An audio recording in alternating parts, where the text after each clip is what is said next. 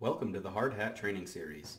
Today you will learn how to safely operate a digger derrick, sometimes referred to as a digger truck. We will strive to provide information that will increase your knowledge and help to make you a better operator.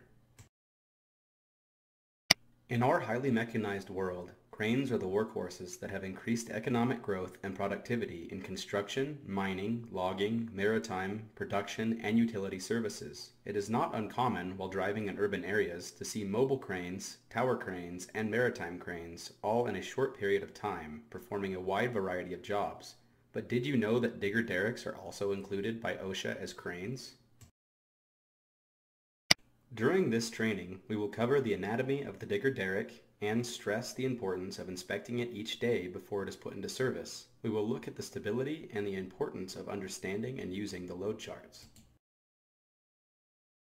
We will discuss the safety considerations of properly setting up the digger derrick and the importance of good communication on the job site, as well as the hand signals for mobile cranes. These are some of the main standards concerning cranes and material hoists. Of course, states and cities have additional standards, as do some industries such as maritime, mining, and offshore oil platforms. We have provided these as a guide, but it is your responsibility to know all federal, state, local, and company rules that apply to your machine and job site.